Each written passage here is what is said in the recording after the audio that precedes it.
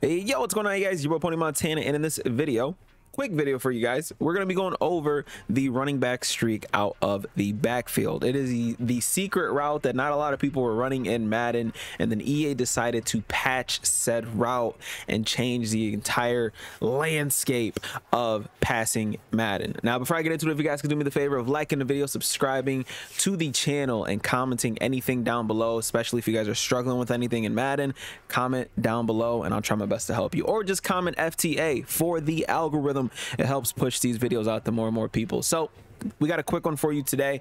We're just going to be going over the secret hot route that I mentioned in a previous video.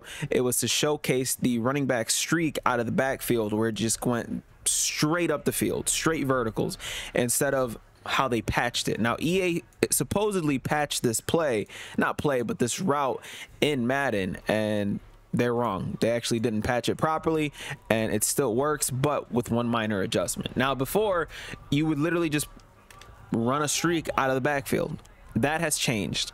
Now, as you can see, the angling of that route is completely different. Now, there's only one little small thing that you need to do to make this route work like it used to, like it once did, and all that is motion that running back.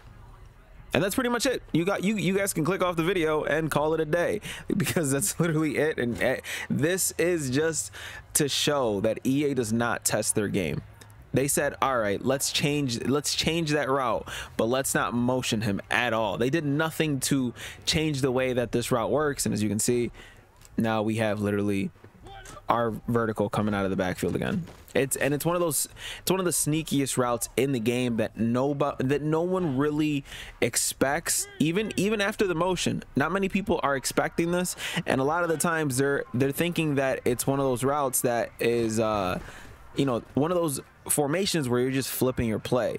Now, granted, we're not flipping the play. We're simply just taking the running back and motioning him to the opposite side, and this is going to be the result. Now, instead of having that little weird angled streak, now you have a nice little easy streak to hit, especially if those zone depths are set to, you know, higher than 5. You know, if they're at a 10-yard zone depth, this is going to work wonders for anybody who's sitting there and trying to destroy zone coverage. As you can see, now granted, Cordarrelle Patterson dropped it, but you still have that open man it's going to be a little bit difficult to actually use her, because most people, when they use her, they start to target all the other routes, and most of the time for the running back, they try to hit the sidelines as hard as possible so that they could try to lurk you.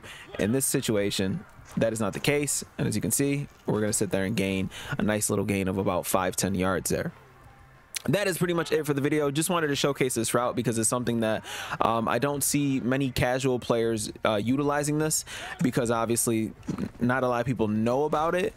But it is this is one of the best sneaky routes to utilize, especially if you're facing someone with a really good user, because they have to account for this route.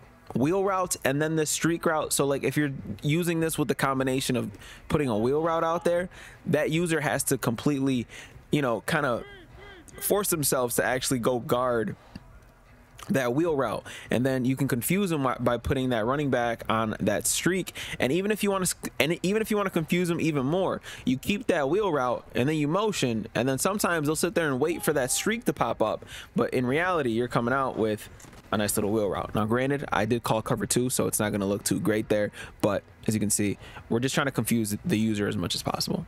That is pretty much it for the video today. This is gonna be the secret streak coming out of the backfield pretty much, and that's it.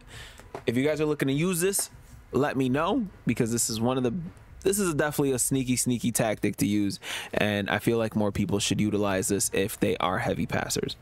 My name is Pony Montana. Hopefully you guys appreciate the tip. Subscribe if you're new, like the video, and comment down below. As always, I'll see you guys in the next one, man. As always, 2 fingers, deuces, and peace out, you guys.